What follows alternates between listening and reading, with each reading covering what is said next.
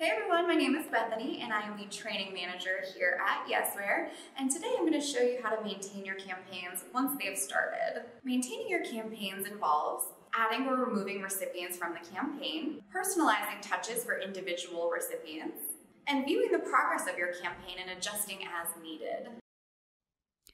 Once you've created a campaign and added recipients to it and started that campaign, there's bound to be some maintenance that you need to do on the campaign, either for the content or for your recipients.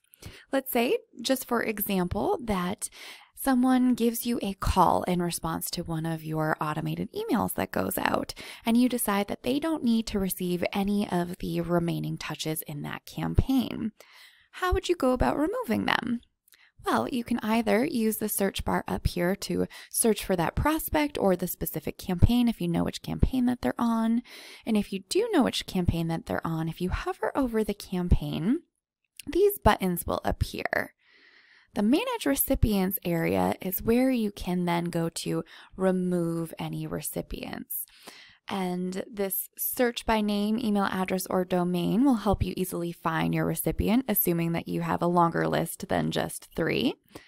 When you have that recipient you want to remove, select them.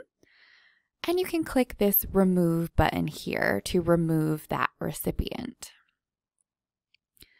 From the Manage Recipients page, you can also reschedule touches, skip touches, or move a recipient to a different campaign.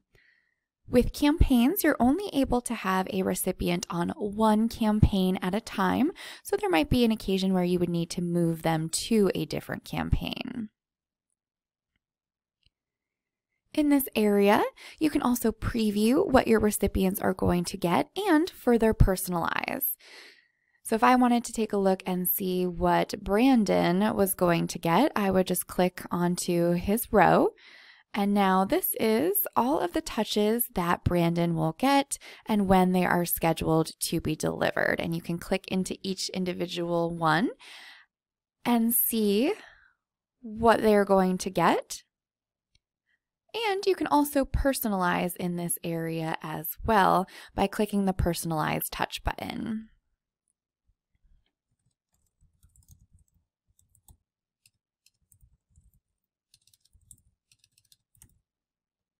And save personalization. And now touch number 3 was personalized for Brandon, but if I were to go to all recipients and take a look at Elias, touch number 3, she does not have that extra note of personalization there. And you can use this custom content section to see who actually has custom content. From the Manage Recipients page, you also have the opportunity to filter. So you could filter out maybe all your bounces to get out, any bad email addresses and clean up any lists that you have anywhere. You can also choose to see people who have clicked on a link that you sent in the second touch. And then maybe you use that to filter and then find the results and move any of those people to a different campaign. You could maybe take a look and see all of those who have replied to you. So that's what connected means. And you'll be able to see any of those statuses here in this status section. So in flight just means that the recipient is actively going through the motions of the campaign.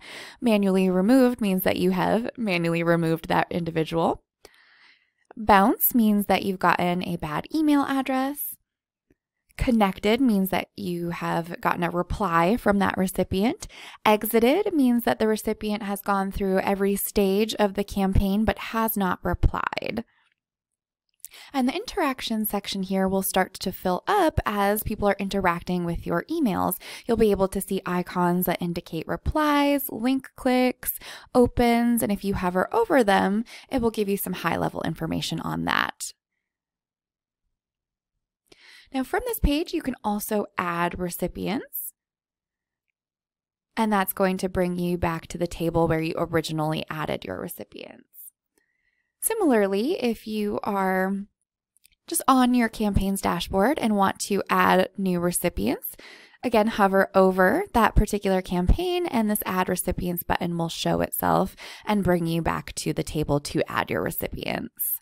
And recipients, when you add them, will always start at the beginning and work their way through the campaign. So you might run into instances where you have people on different stages of the campaign, and that just means that you added them at different times. If you need to edit the campaign, you can click Edit Touches. And while you have recipients in flight, you can edit touch content, but just keep in mind that any edits that you make will not override any custom content. So because we customized for Brandon and I believe Alaya, if we were to edit anything here in this third email, when we go to the recipient section and look at Brandon, it will not have removed the example text from the edits because there was personalization there. So just bear that in mind that you can edit the campaigns, but it will not override any custom content.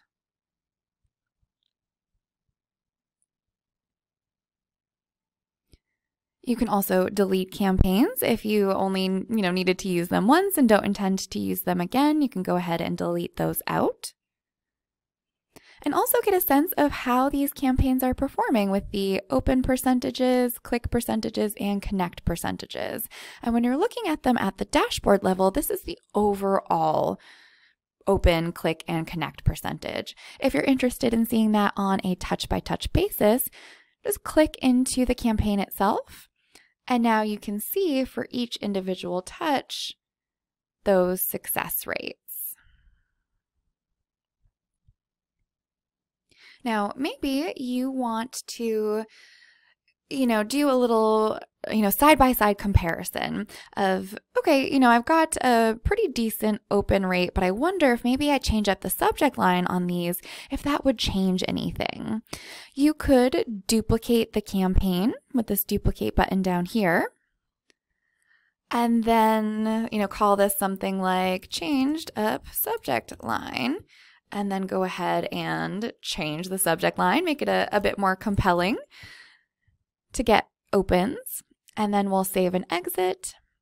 And now we can look at these two side by side. And as you add recipients, take a look and see if the changed subject line didn't improve your open percentage. If it did, awesome. You can delete out the original. If it didn't, no harm, no foul. You tried something new. You can always delete out that duplicate campaign. Also, when you click into a campaign, you have the option to share the campaign. So if you are on a team that was created in Yesware and you want to share the content of your campaign with anyone else on your team, you can select that team and share that campaign. And in the campaigns dashboard, any campaigns that have been shared will show up in the All Shared section.